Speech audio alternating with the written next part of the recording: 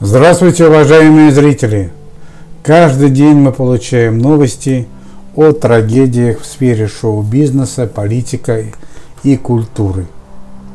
Медийные личности погибают не только от коронавирусной инфекции, но и от несчастных случаев онкологии и нападения хулиганов. Сегодняшний день для нас не стал исключением, и уже ближе к вечеру стало известно, что сегодня произошла трагедия в мировом шоу-бизнесе.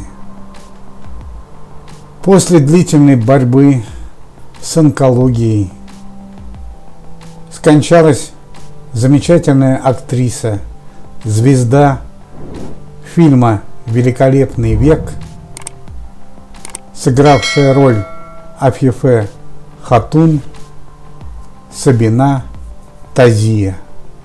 Сабина Тозия скончалась в возрасте 75 лет. Спасибо за просмотр. Подписывайтесь на канал. Увидимся.